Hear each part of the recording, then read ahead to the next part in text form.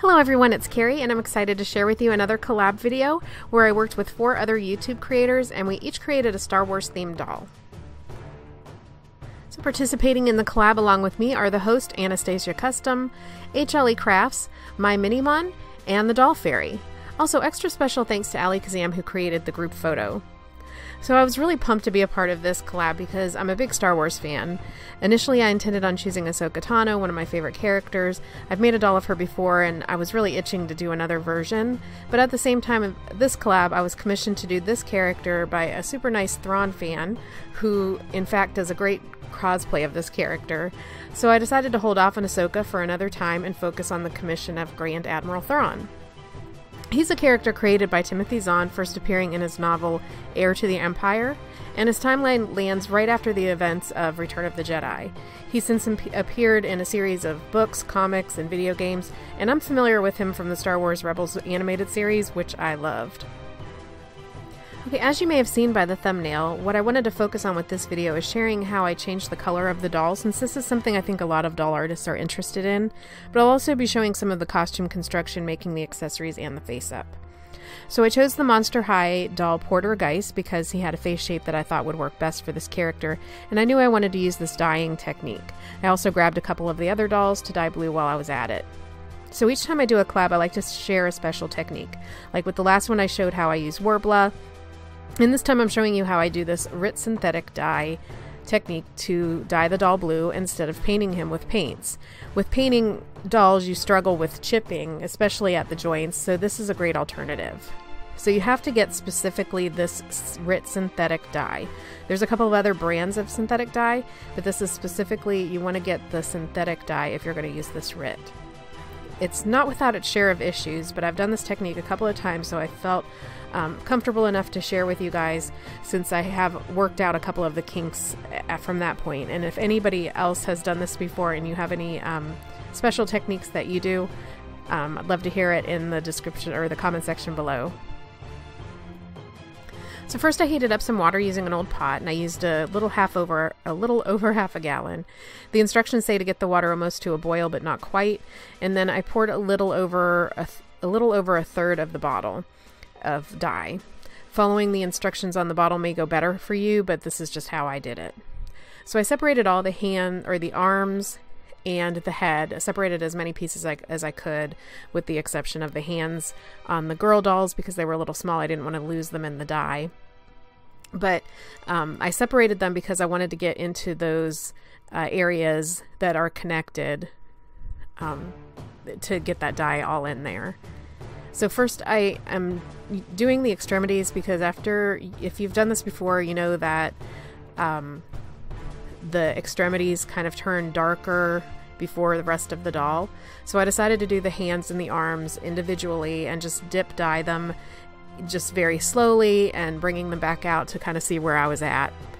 And as you can see, this is real time and they dye very quickly. Sorry for the fog.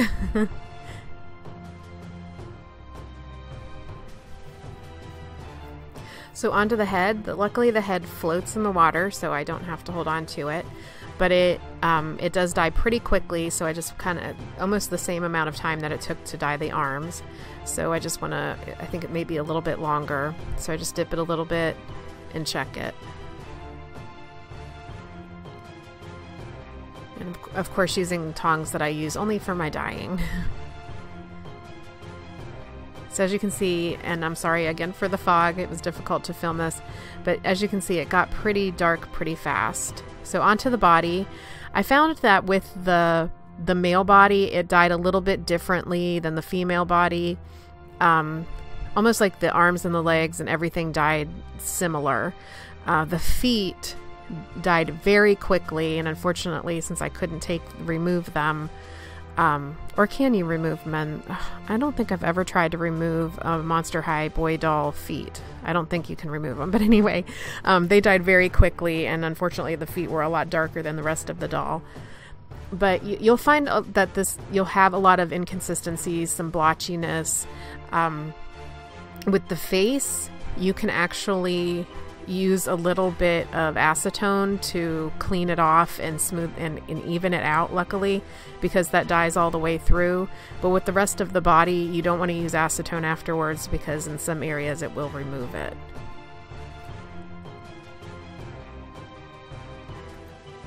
So my recording on that ended pretty quickly, but I will show you the final result at the end, and let me know if you have any questions on that dyeing technique in the description box below. Oh, after I finished dyeing them, I did wash it with soap and water, the pieces with soap and water, and just let them dry overnight. So here I'm just doing some costume construction. I'm just using like this sort of a linen fabric in my patterns. If you're a supporter over on Patreon, this month is the month that I'll be releasing all of my current patterns. So those ones that I just saw will be shared with you. So if you're in the $5 tier and above, you'll have access to all of my patterns. So I just felt like I had accumulated enough patterns that I felt comfortable sharing those. So I'm doing something different. I usually, for accessories, only use Worbla because of the sturdiness of it. But this time I decided to try some fun foam, and I wasn't crazy about the results. As you can see here, the paint chipped. So if I'm using fun foam and it's going to be bent at one point or another, and if any of you have tried it and have a great technique for it, please, that would be great if you could share in the comment section below. But I just find that Worbla is going to stay, not chip and break like the fun foam. So I did use the fun foam for his badge because that wasn't going to be bent, and I did seal it with Mod Podge, so I think I tested it was pretty sturdy. But for the belt, I'm using Worbla. If you want more details on how I use Worbla, I have a video, another collab video, where I went into it a little bit more.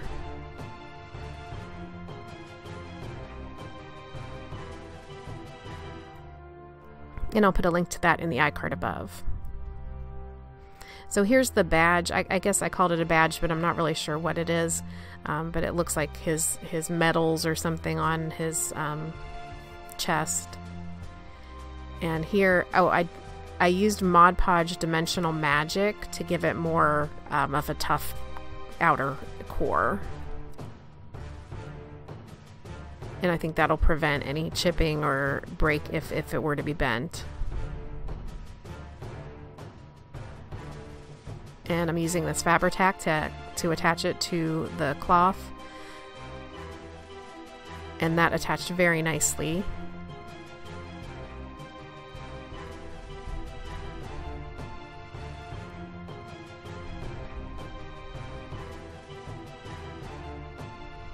For his like shoulder band things, and again for his belt, I did use Worbla for that since it was going to be at a curve. I thought that it would be a lot sturdier to use that, so I painted that up. For his gun, I actually used a toy gun that came with a cheap figure at the dollar store. I like to buy those every once in a while because they have some good little gadgets that go with them, and this was a gun that came with one of them, and I just used it as a base to mold on my epoxy sculpt to create a gun that looked more like Thrawn's. Once I let that clay dry overnight, then I painted it with like a sort of a dark gray and coated it with Mod Podge.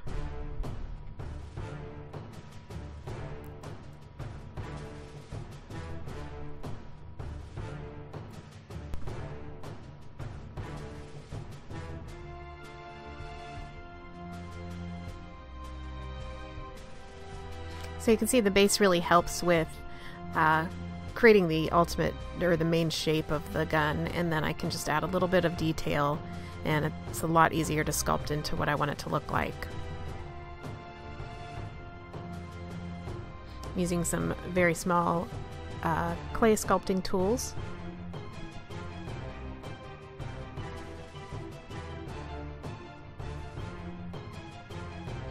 And then stay tuned to the end for the final looks and also the final photo of the group and the fun group shot that I talked about earlier. So Thrawn has red eyes, so to get started I was debating whether or not I wanted to do a layer of white first or red. I started with red and then I changed my mind. He's got about 4 coats of Mr. Super Clear at this point. So I erased the red and then started shaping the eyes with the white, and then thought for a few minutes, is this really what I want to do? And then ultimately decided that I do need a white base layer. So usually when I add the sealant, I do it in 3 steps. And first is the initial 4 coats. And then once I have laid down like 1 layer of everything that I wanted to do, wanted to save at that point, I'll give it another 2 coats of Mr. Super Clear. And then I'll do my final like 5 coats to seal it all off. With this one, I probably sealed it about 3 more times in between.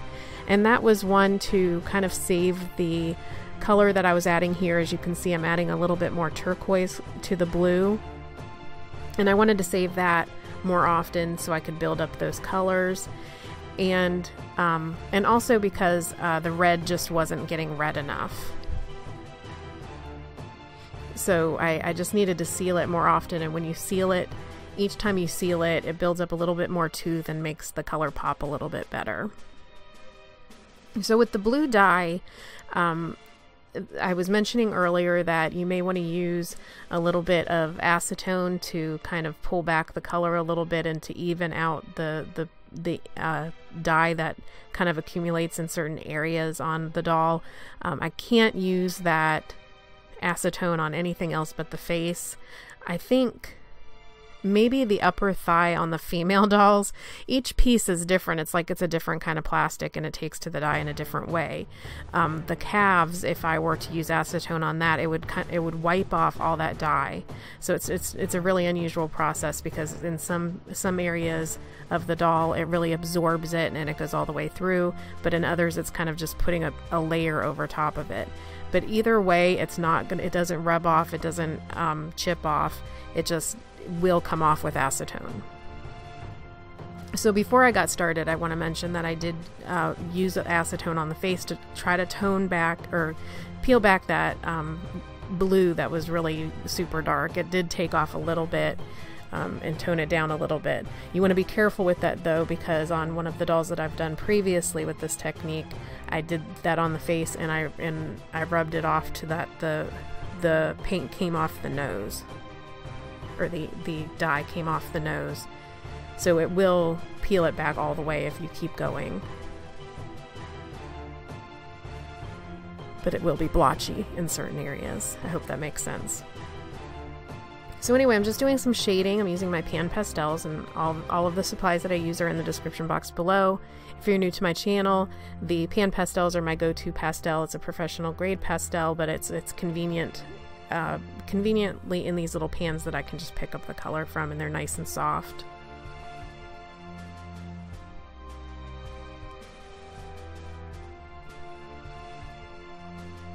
So I'm using the white to add the highlights to the kind of accentuated forehead eyelid thing that Thrawn has going on.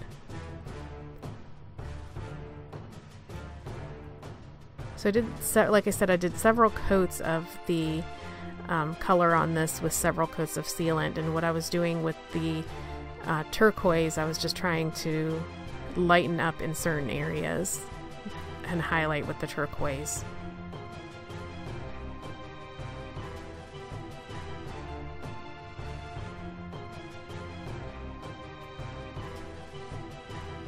I'm using a couple of different colors on the lips, mainly just like a soft pink. I'm using my Faber Castell and Derwent, but also some Arteza. I recently did a video on review of Arteza pencils, which are a much more reasonably priced watercolor pencil. So if you're interested in saving some money and you're wanting to start customizing, that's a good option, and check out that video. I'll put an iCard above. So like I mentioned before, Thrawn has red eyes, so and I believe he's like described in the books of having like bright red eyes. So I wanted to get them as red as possible, and it was requested by the person who commissioned me to make sure the eyes were super red. I actually went back and added more red after the filming of this video, I believe, so they are a little bit redder possibly in the pictures. I really enjoyed working on this Thrawn custom. I like the details that went into his costume, and I had fun playing with the dye. And like I said, I'm a little bummed that I didn't do an Ahsoka or an Amidala, but I really enjoyed seeing those that were done by my fellow collaborators. They were absolutely amazing, so check those out. I've done a few other Star Wars dolls before, and I'll pop a video or a photo of them in here. I'll pop a photo in here, and I did a... I've never done a Queen Amidala, which I really want to do, but like I said, I did an Ahsoka, Massage Ventress, and a Princess Leia, or 2 Princess Leias. And I just love Star Wars, and I probably would want to keep any of the dolls that I make. I never keep any of the dolls, but I do have the dolls that I make, but I do have a collection of Star Wars dolls. So I want to say thank you to my fellow collaborators. It was so fun working with you guys. Everyone make sure to check out the playlist in my description box below, and make sure to watch those videos if you haven't already. So as you can see, it's been several layers of color on the face. At this point, I've probably gone back like twice to do a couple of layers of sealant.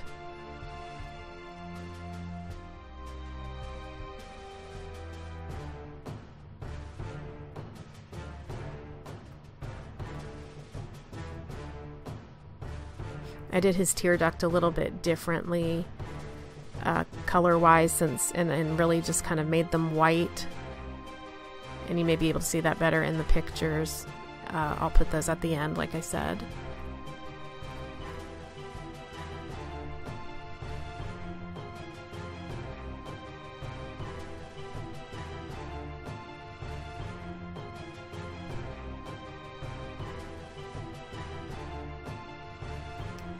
So I pulled out my Caran d'Ache. If you've been watching my videos, you probably have heard me talk about the Caran d'Ache watercolor pencils, Museum Aquarelle version.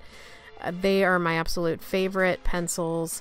They are super creamy. They really show up, like if you're at a point that you're really struggling with the face up and that the sealant just isn't working as well as you like, I pull out those Museum Aquarelles and they really push me to the next level. They're just really, like I said, creamy, and they build up color very well.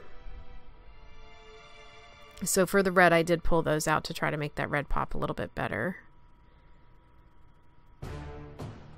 I've been asked a lot about my paintbrushes, and I've mentioned this in a few other videos, but I know it's hard to keep up with all the little things I say in all the little videos, but I do, for my small brushes, mainly I use a small round brush, and then I cut it down to the point that it's like kind of like a stencil brush, and that helps me do some of the smaller areas.